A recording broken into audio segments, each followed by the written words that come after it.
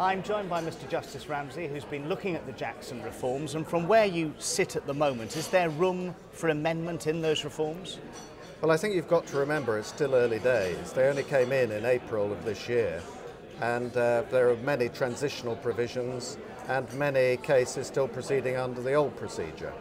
At present, I don't think there is room for any sort of amendment, but obviously the rules are being considered, and if there are need for amendments, then they will be made. What do you make of the argument from some in the legal community that these reforms will effectively tie their hands when it comes to conducting a case as effectively as they'd like to?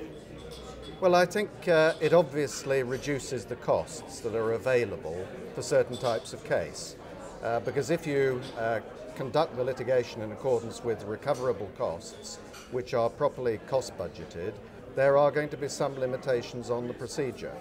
But I think you've got to look at low value claims where in the past the costs have been 4 or 5 times the value of the claim, and I think you just cannot continue to conduct litigation on that basis. That, of course, may be a legitimate argument. The counter-argument is you're asking for justice on the cheap. Well, no, because now we can tailor the directions in terms of disclosure, witness statements and expert evidence so that they focus on the issues in the case. I think traditionally we've wasted a lot of costs with wasteful disclosure, long voluminous witness statements and parts of irrelevant experts' reports. And I think if you focus on the issues in the case, you can reduce the costs and still bring in justice as we would wish to do. If that focus is so important, then clearly it's important that companies like Solon are training people to be at the top of their game. Yes. Well, I think training is all of part of it. Cost management is a new discipline.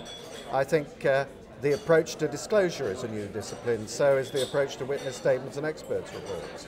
And I think in the past, one has not controlled the litigation process. And the important thing now is to control both the process and the costs of that process so that you don't end up at the end of a case having spent a lot of money and looking back and saying it's not been worth a candle to run this piece of litigation. Now, obviously we are focusing on training here.